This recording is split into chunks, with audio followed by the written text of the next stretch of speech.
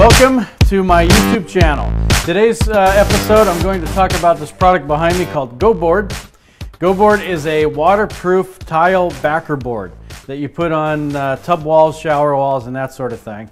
It is made out of foam, it's lightweight, it's high tech, and it's very easy to install. So this is a sponsored post. John's Manville, the maker of GoBoard, is helping to support my channel, and I'm going to talk about this product, and I'm going to show you how to install it around these exact tub walls that I've already done. Here's the tub that I'm going to be installing the backer board in today. And you always want to make sure that your framing is up to, it's 16 inches on center. You got studs in the corners, backing for the shower glass and blocking around the base of the tub, that sort of thing. So it's not what this video is about, but you do want to make sure that the framing is up to par before installing this. So to install GoBoard Backer Board, you're going to need the GoBoard Backer Board itself.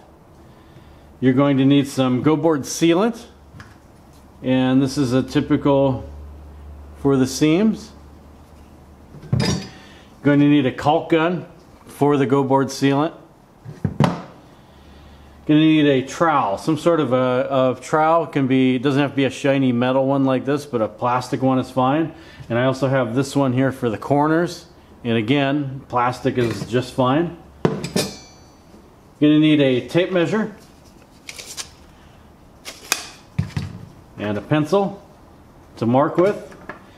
You'll need some cement backer board screws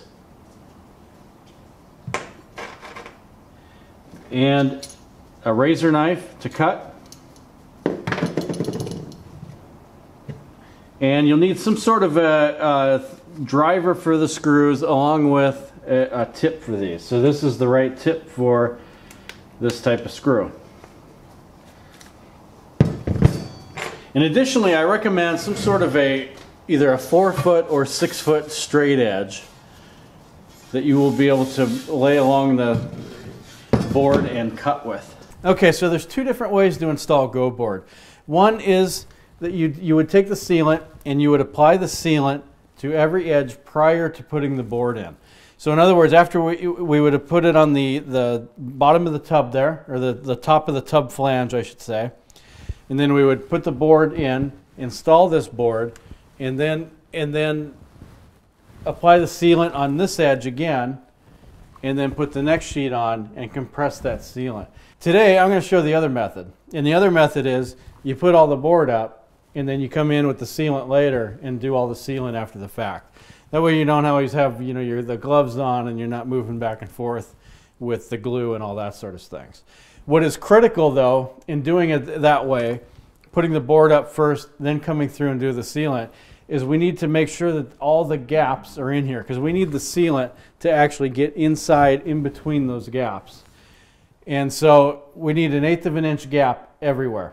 So to make sure that we keep our spacing, I'm going to use these 1/8 inch horseshoe spacers. These are for tile, and they come 1/8 inch, 1/16 inch, 3/16, whatever. So I'm going to use the 1/8 inch ones, and I'm going to make sure that these fit right in here in between the sheets, and also in the corners and underneath on the tub flange, and everywhere we're going to need an 1/8 of an inch gap. Now you don't have to use these. It doesn't really matter how you get the 1/8 of an inch. If you want to use some other tool, you can do that. This is what I have. I'm a tile guy, and I got 1/8 inch horseshoe spacers. You might use these when you do your tile too. So one of the nice things is you can even just take this screw and just kind of get it even started here, and then hold it up and screw her in. Okay, so I went ahead and marked the studs with a pencil line. I used my level to do that. And then I put a mark every 6 inches on the studs. Can I see this one over here? And so you can see that's where my screws will go, is every 6 inches. And then I'm a 1/2 inch on each of the edges here, top and bottom edge. So I'm going to go ahead and put screws in on this panel.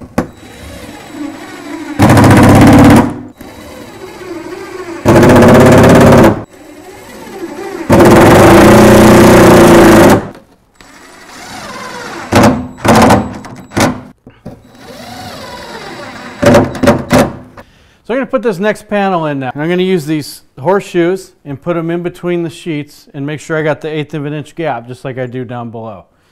So let me get going on this. And keep in mind, this is where GoBoard shines, because you can lift it with one hand. I can set it on the edge of the tub. It's not going to hurt it. And I'm just using 2 fingers here to hold this up. Let's go ahead and get this up here. And it's not too heavy. And I'm going to put this, one of these here, and the other one over here. And then that way I have this 1/8 of an inch gap. And then I'll go ahead and screw this on.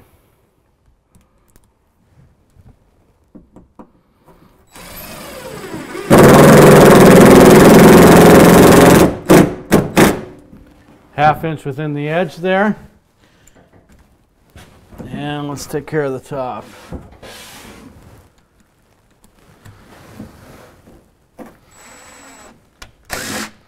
½ inch.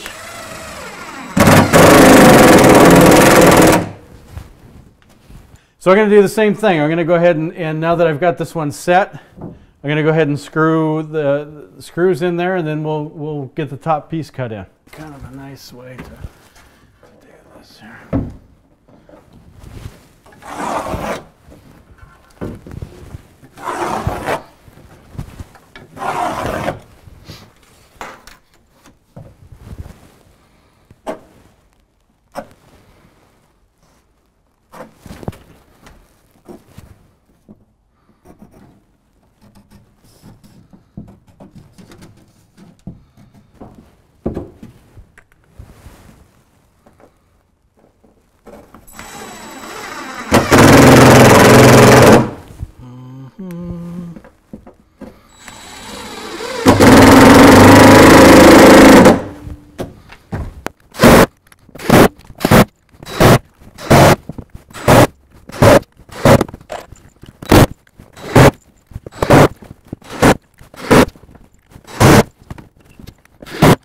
So for the top piece here, I am going to measure each end and take that measurement, and remember we want an 1/8 of an inch gap at the top of this sheet. And then I'm going to go ahead and put an 1/8 of an inch gap at the ceiling just to make sure there's a little bit of wiggle room up there. So what I'm going to do is measure each end and take 1/4 of an inch off each measurement.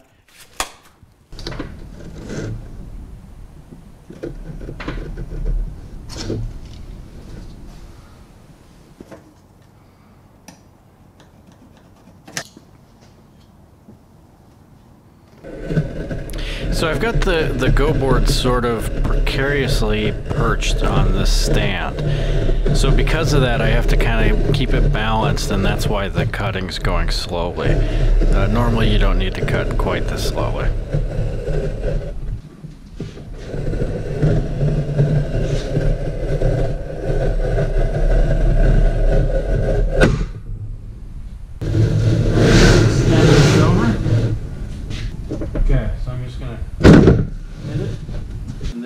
Snap it back up. And there's your cut.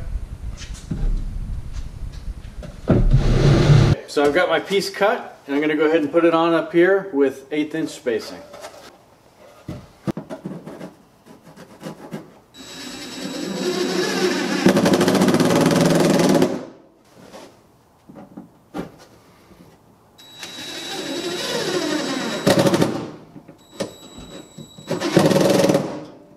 Okay, so now what I'm going to do is I'm going to go ahead and cut in the sheet for the, the shower faucet valve wall here. So what I'm going to do is cut around this thing and cut a hole for this, the spout. So I'm actually going to just use the spacer here and run the tape right off. I'm going to put the 1/8 inch spacer down at the bottom here and take the measurement for there, and also the one for this shower valve. Now you may not have this type of valve.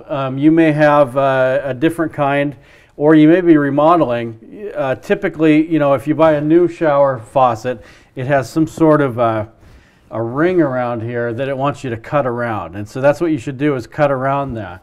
Now, if you don't have, if you're doing a remodel and you're not replacing this, typically you want about a 4-inch hole around the shower valve, and that way you'll be able to get to the parts in there, and the cover ring will fit back on. So I'm going to cut around this. I'm going to use this as a template.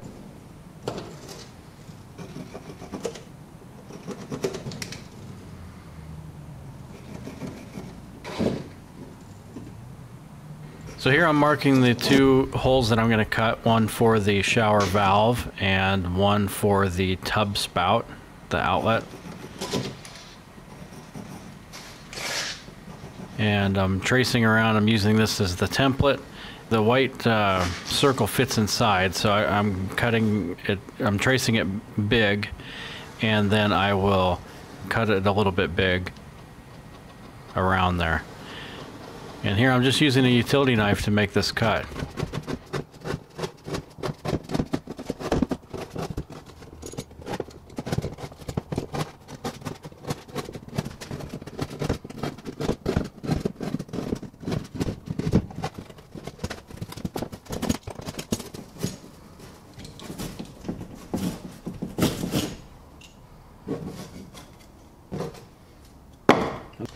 Okay, for this, we can do the same thing, cut around it, a drill.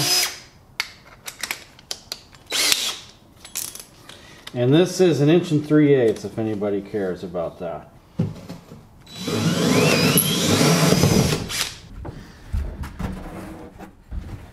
So here's the board, and I got the 2 cuts, so I'm just going to start, you know, like I said, you bring it in here, it's not real heavy, you can rest it on the tub. And I'm just going to bring it in, and I'm going to start with the faucet there. And the shower valve. And get it up there. And look at my spacing over here. And I do have spacing over there. Everything fits. Let me check down below. Spacing is pretty good. I might just cut a little bit. So let me do that here real quick. I'm going to draw right on here, and then I'm going to pull it off. So I'm just going to trim this just a little bit right here, and keep in mind, if this were cement board, you'd have a bunch of little chunks in the tub, and then you'd be grinding them into the tub, or you'd have to take this thing all the way back outside. So there's that. I'm going to put it right back on here. There we go. And there's my space under the tub. And then there is spacing over here.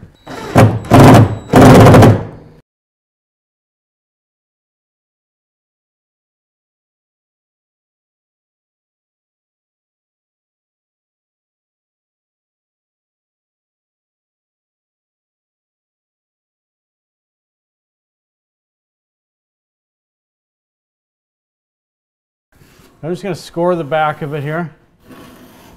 So what I did with this piece is I left it long past the wall. I just left a full piece and let it run past that end wall. So you can see I'm scoring the back of it here, and I'm folding it over, and we'll snap it back to cut the excess off.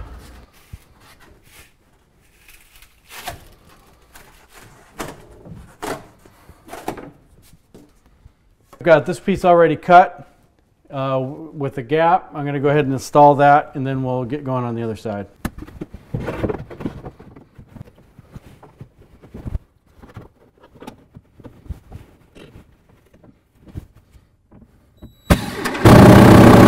So for this wall here, I wanted to match this other wall. So the other wall I went out to the end. That was 35 1/4. So for this wall, I'm going to just bring it out to 35 1/4. So with GoBoard and with any backer board, you can't have the ends just end on nothing.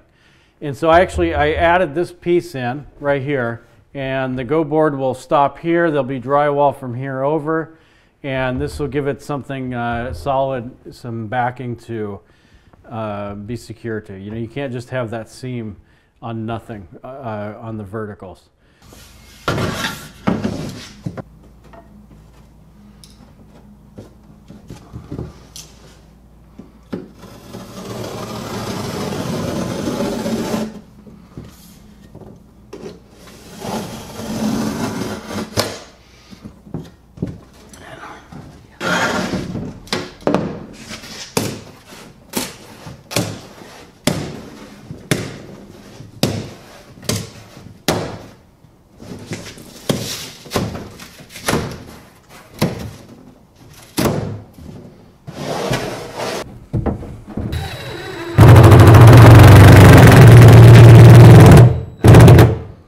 So like I mentioned before, you always want to make sure that the board is in front of the flange. And it's okay if it hangs over too far. And with this, we are definitely in front all the way across.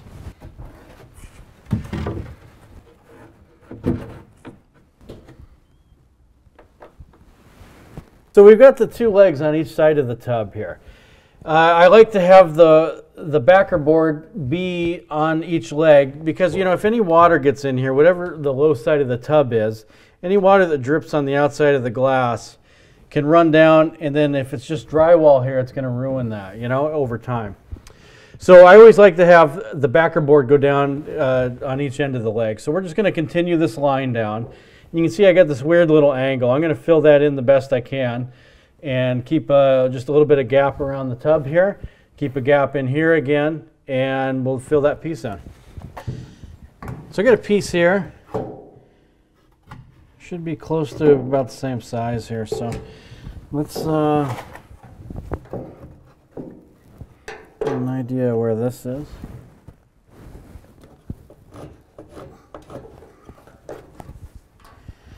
And this is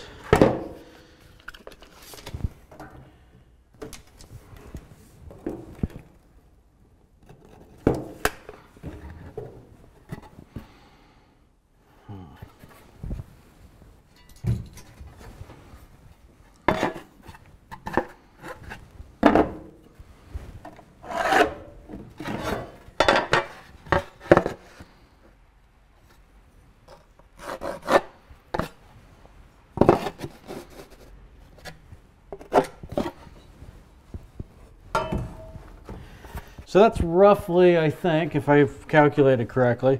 Now the tub's got a curve here. I'm going to go ahead and just use something. I'm actually going to use this spacer, but you know, use whatever you got on hand. I'm just going to draw in the little curve.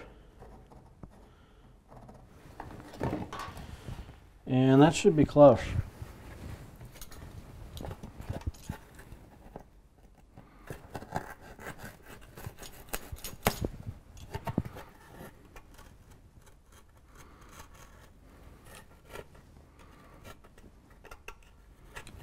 Curve it over.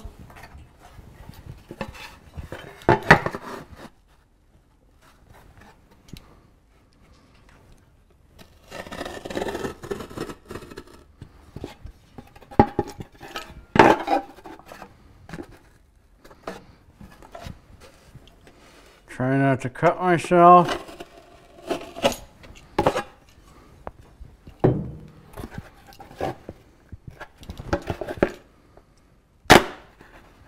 That worked pretty good.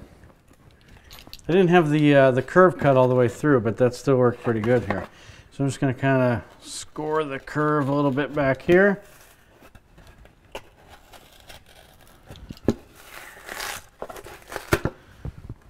And let's see what this is shaping up to look like here. We're close. So I'm going to cut this little angle right here.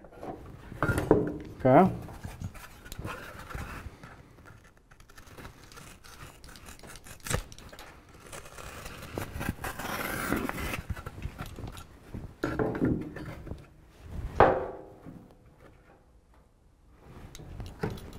And look at that.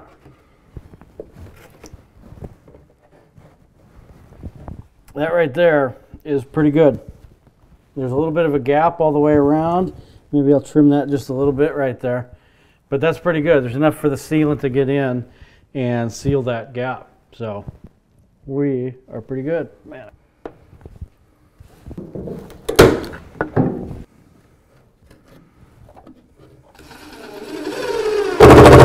Okay, so I'm going to do the same thing on the other side, and then we're going to get to the ceiling. Let's assess where we are here. We got the board up, and let's just admire the handiwork here. We have screws every 6 inches.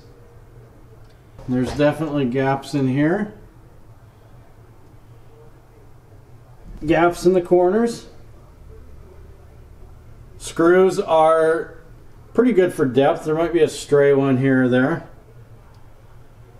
but they're every 6 inches. They're within a 1/2 inch on the edges. And we got gaps I'll show underneath here.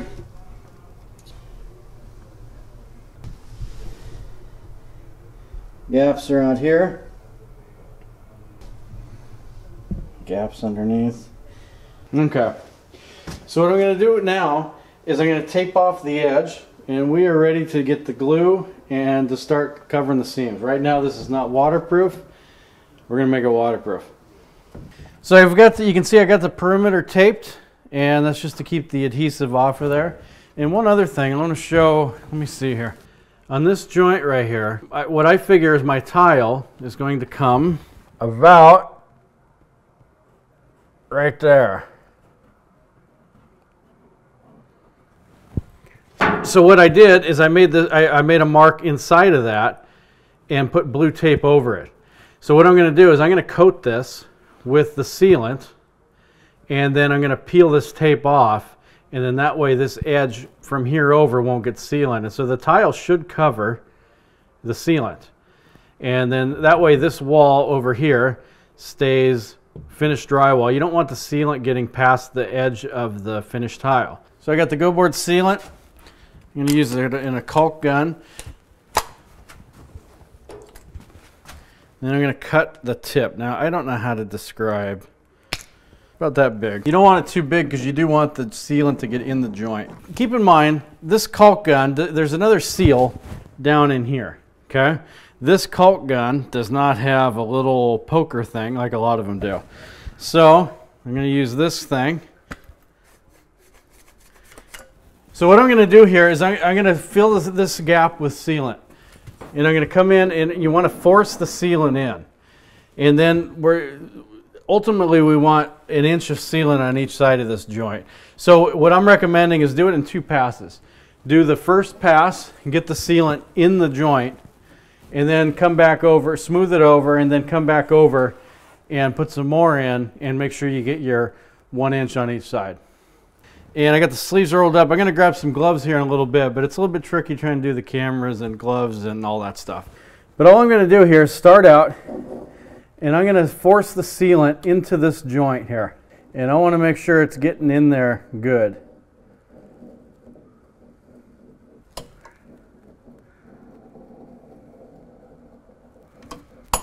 And just smear it in there, make sure it gets in there good. And then I'm going to come back with a second pass eventually. I'm just trying to show this on camera here. And we're going to get a whole bunch in here. And make sure we get good coverage with that. Okay, I'm going to get some gloves on, and I'm going to switch up the cameras a little bit, and I'm going to try and get some close-ups on what I'm doing here.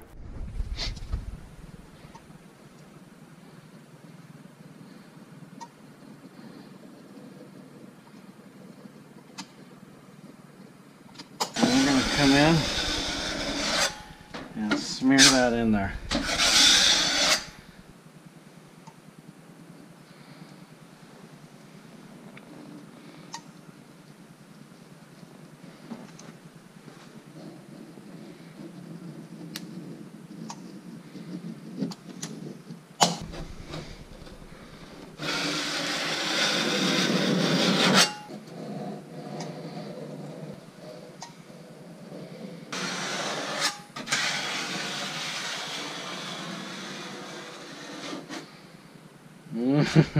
Okay. And you want to make sure the screw holes. And if you get a little excess, just go ahead and fill the screws while you're at it. So the verticals are going to do the same thing, which is the corner tool. So get the sealant in the joint. And then we want to make sure we get that. And come back down.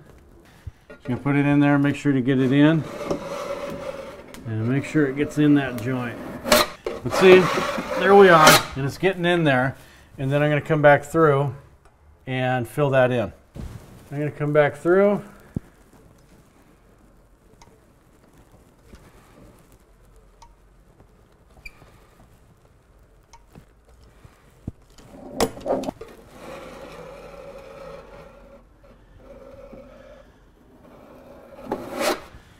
Make sure that that just coats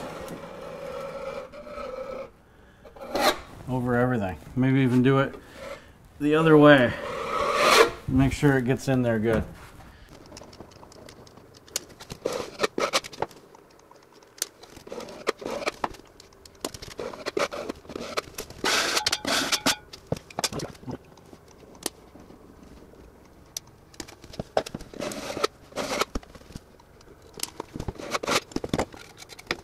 So now I'm going to fill this seam in and protect it from the tape, or the tape will protect it from going over.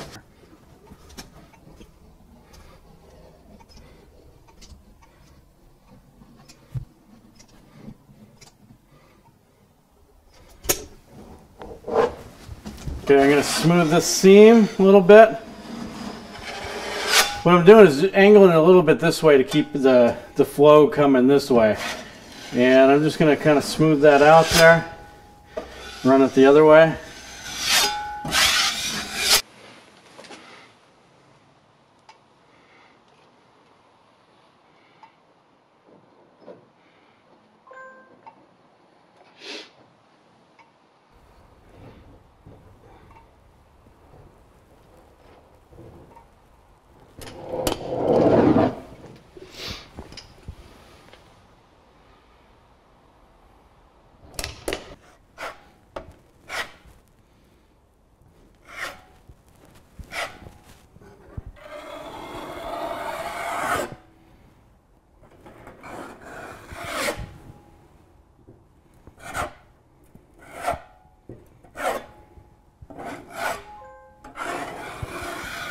If you want, I'm going to show you what I do with this seam right here, and it is extra messy.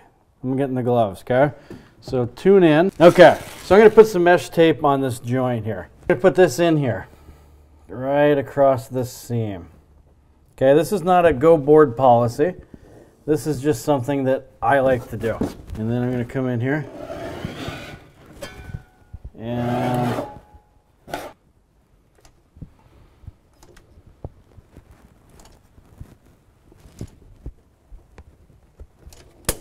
smooth it again. I'm going to start in the middle because sometimes it'll bunch up on you. And kind of hit it like this. I'll put some even more in there.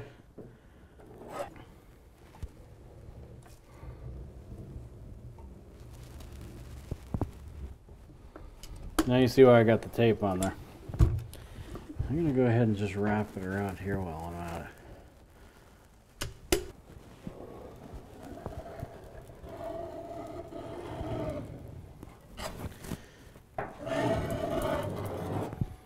And that way this tub seam, everything's kind of just tucked away in there. And for here, can you see this one down here? A little bit. I don't want to touch my camera at this point. Okay, that's what we're doing. There's a screw right there. I want to make sure that that gets covered.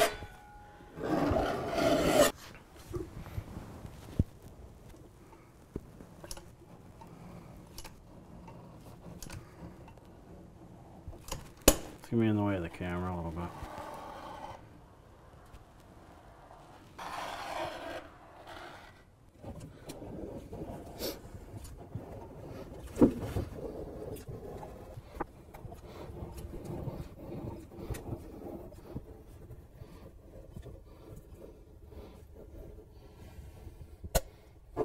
Okay, here's where it gets goopy.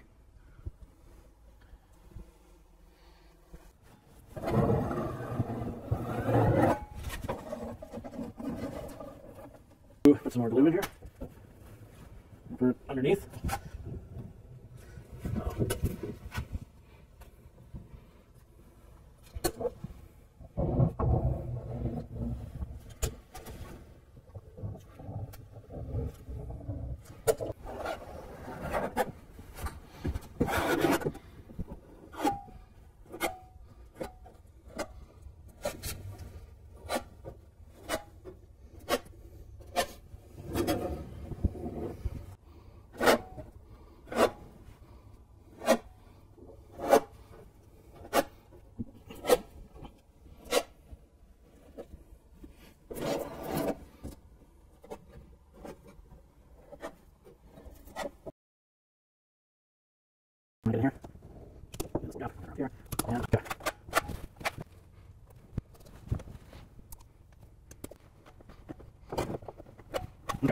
more good shot here.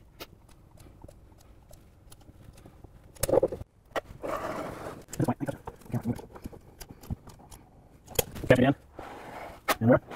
Okay, so from here, I'm just going to take whatever I got, make sure these nail holes or screw holes are all filled.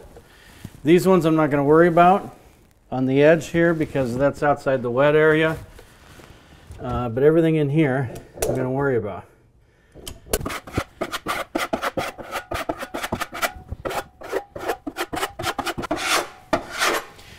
Now, if you're wondering about this here, you can fill this in around here. This shower valve actually has a piece of fabric that goes around here, and it's made for this. With this, if you know that this is going to be the finished piece, you could caulk that in.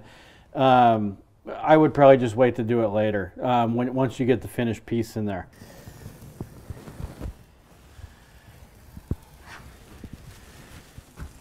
So here's my good edge.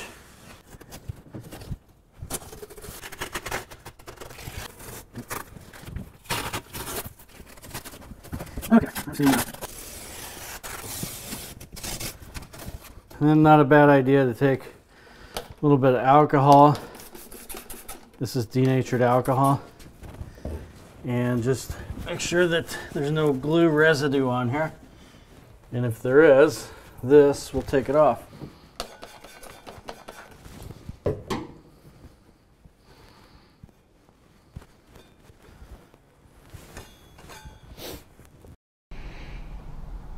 Okay, so here's where we are. We've got sealant on the seams. And we've got sealant over the nail holes or screw holes. We've got sealant in the corners. Outside edge is sealed.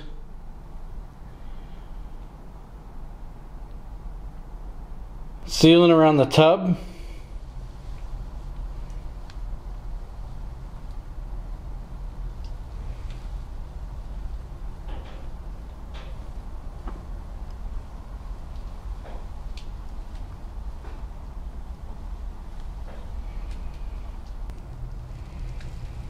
Sealant down the edge.